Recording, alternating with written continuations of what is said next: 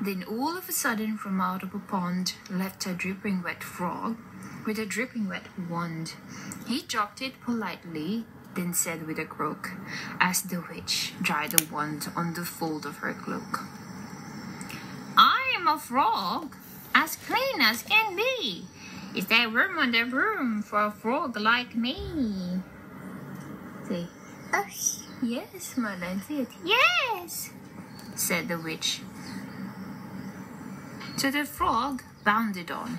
The witch tapped the broomstick, and whoosh, they were gone. Oh, what about this one? Over the moors and the mountains they flew. The frog jumped for joy. Oh no! The broom snapped in two. Yes. Can we count? 1, 2. Oh no! Down fell the cat and the dog and the frog. Down they went tumbling into a bog. The witch's hat broomstick flew into a cloud, and the witch heard a roar. It was scary and loud. Oh no, hot!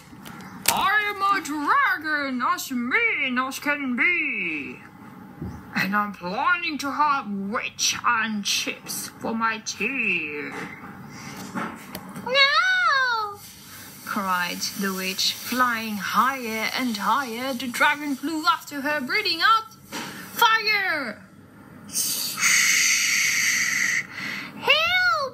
Say help. "Help!" cried the witch, flying down to the ground. She looked all around, but no help could be found. Oh no! The dragon drew nearer and licking his lips, said, "Maybe this one's a witch without chips." But just as he planned to begin on his feast, from out of a ditch rose a horrible beast. It was tall, dark and snaky, unfeathered and furred. It had 4 frightful heads. It had wings like a bird. And its terrible voice when it started to speak was a yowl and a growl and a croak and a shriek. It dripped and it squelched as it strode from the ditch. And it said to the dragon, "Basha! That's my witch." The dragon drew back and he started to shout, "I made a mistake. It's nice to have met you, but now I must fly." Then he spread out his wings and was off through the sky. Then down flew the bird, down jumped the frog, down climbed the cat, and "Pew, pew," said the dog, and "Thank you, oh thank you. Pasiba, pasiba. Without you, I'll be in the dragon's inside." Then she filled up her cauldron and said with a grin, "Find something, everyone. Throw something in." So the frog found a lily, the cat found a cone, the bird found a twig, and the dog found a bone. They threw them all in, and the witch steered them where? Steer. Gordon, can you steer? Steer fast, steer. Steer. Good job. And while she was steering, she muttered the spell.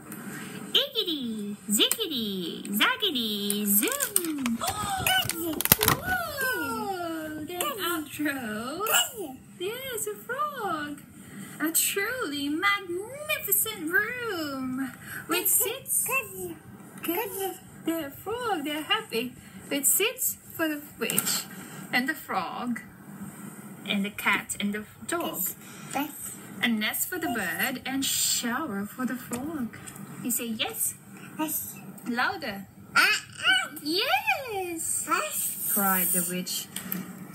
And they all clambered on. Ow, there. The witch tapped the broomstick, and whoosh, they were gone. Again. Go about, clap, clap, clap.